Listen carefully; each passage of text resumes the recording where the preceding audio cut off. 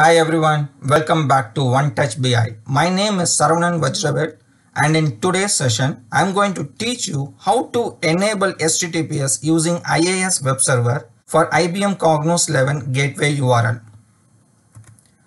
The prerequisites for today's demo, we need Windows IIS should be up and running where your IBM Cognos+IIS server is installed. Let's quickly head over to my system to see the practical demo. Launch IIS Manager from the Windows Start menu by typing IIS.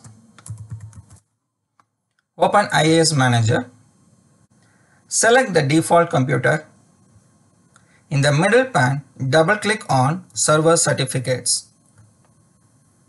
In the right side, under Actions, click on Create Self-Signed Certificate. Provide a user-friendly name.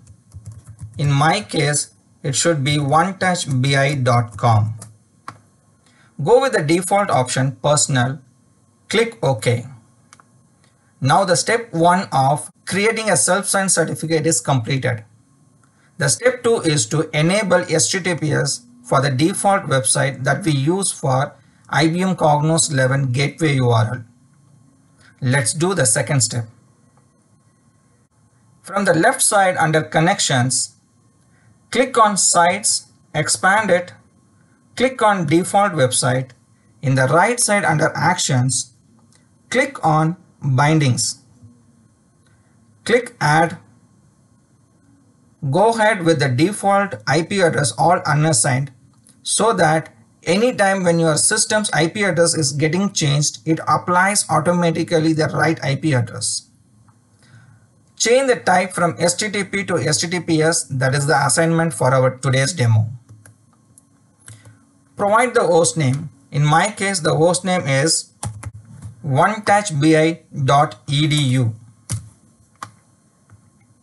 Select the SSL certificate that we created just now, that is OneTouchBI from the drop-down selection. Click OK. Click Close. That's all the changes required for our today's demo, that converting a IBM Cognos 11 gateway URL from HTTP to HTTPS with a self-signed certificate on Windows platform using IIS web server. Let's close this IIS window. Now launch your Chrome browser to open up your IBM Cognos connection URL with the HTTPS sign-in.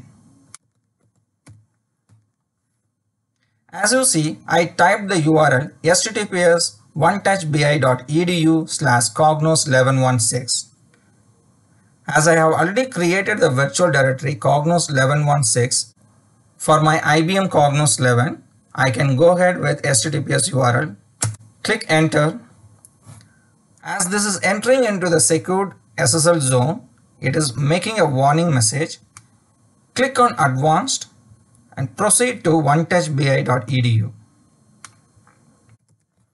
Provide your user credentials. Click Sign In. Now your Cognos default home page is opened with no error message. Click on Manage Administration Console and make sure you're able to see everything over here without any error message. In general, your administration console will use certain Java-based execution. So that's the reason we check every time the Cognos administration console opens up or not, because it needs certain special permissions to execute. Everything looks good. Now if you see in the URL, it shows that not secure. It is because you're not added the self-signed certificate to the trusted store of Windows utility. Once you have the valid certificate and move to the trusted store, you will not see this message. This happens interim just because you have an invalid self-signed certificate.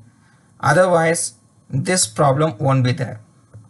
With this, I'm going to end my session.